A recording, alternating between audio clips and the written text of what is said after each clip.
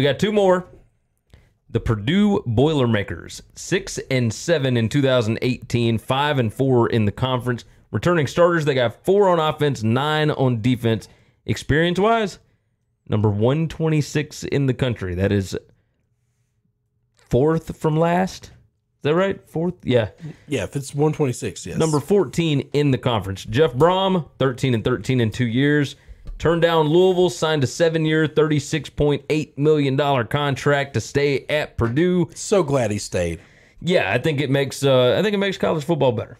He's building something at a school that you just don't expect to be a football school. Well, it's since Tiller was there, really. Yeah, I mean, remember they had like Drew Brees and all this different stuff. They had the high flying offense going. Purdue used to make bowl games regularly. I think things are better. Like life just feels better whenever they're actually pretty good, right? So they've got the number 29 total offense returning, number 11 passing offense, but they lose quarterback David Blau.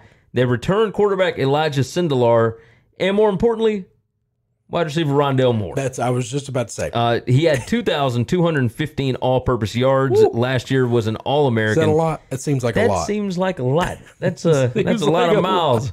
Number 113 total defense, number 128 passing defense. So that is quite the disparity, or just what's the word I'm looking for? Just division between offense and defense. Yeah, whatever. Right? There's a disparity there. How's that? Front seven should be a strength after lacking last season.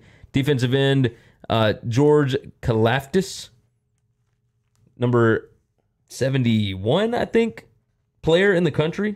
In the last recruiting cycle, he decided to stay home. He's a top 75 recruit.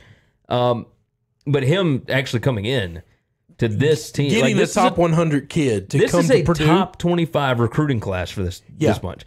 The first 2 years, they relied a lot on experienced upperclassmen.